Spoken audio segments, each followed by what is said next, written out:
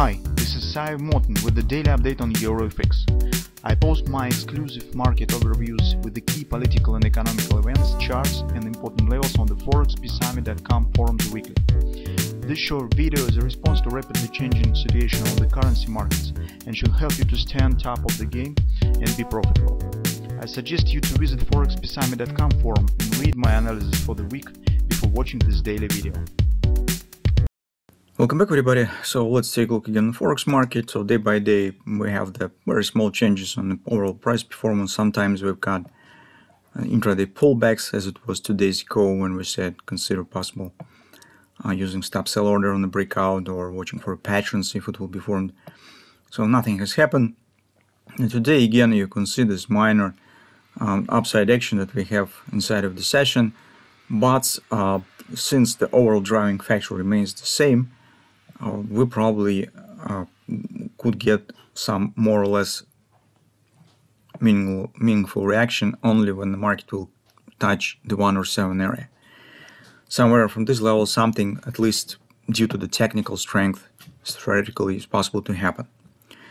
Here on intraday charts, I do not see something to consider. If you take a look at the 4-time frame chart, market stands inside the same range and channel, and the strategies that we have discussed yesterday, try and take position on the pullback near the upper border, hiding the stop above the previous top inside this channel, is the only strategies that currently we have to follow the market.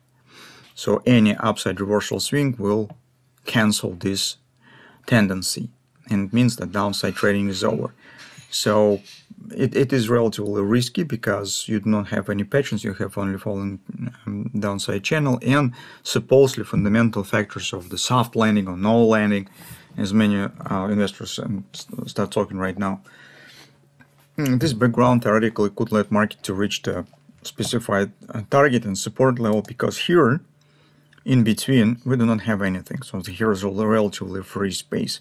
The same we have on other markets. By taking a look at the dollar index, you could see that here is also minor reaction starts, and it's a bit closer to the resistance, so it almost has reached 104.60.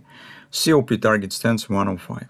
So from that standpoint, they have the similar to the euro currency combination of the target and fib level.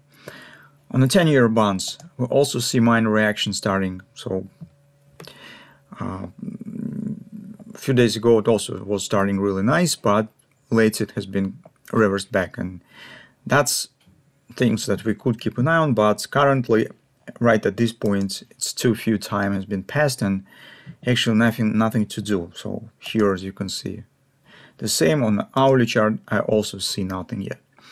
A bit better picture stands on the Great British pound. It stands more stubborn, first of all, around support and still calling around it compared to the euro currency, and upward bounce here is a bit more reliable. It's faster. Here, as you can see, this bounce, and from that standpoint of view, on the hourly chart, this is 4-hour time frame chart, but on the hourly chart of the British pound is also something to watch for. And you can see upward action stands relatively strong. This was a butterfly to the downside, precisely 1618, and once again we can return back to the idea of the hand and shoulders. Probably it will take today and tomorrow session to be formed, but at least we will get the answer, whether we will get something or not. Our market will keep going with these lower lows and lower highs.